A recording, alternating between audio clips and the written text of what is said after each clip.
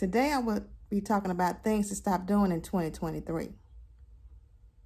Stop comparing who is happier, singles or married. Just get busy living. Stop telling people what they shouldn't be eating.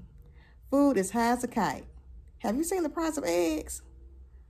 Stop saying this ain't what you want. 9 times out of 10, it isn't. That's why people don't come near you. Stop saying everyone is hating on you. Most know everyone is not going to like them anyway, but they're so busy living, they don't even notice. Stop blaming social media for your relationship issues. You knew you had issues before you logged on. Take accountability. Stop saying I'm not for the weak. It yells, run, and fast. Stop worrying about who won't support you and what you're wanting to try to accomplish. Just get started.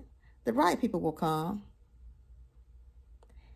And if you forget any of these, refer back to this video as a reminder.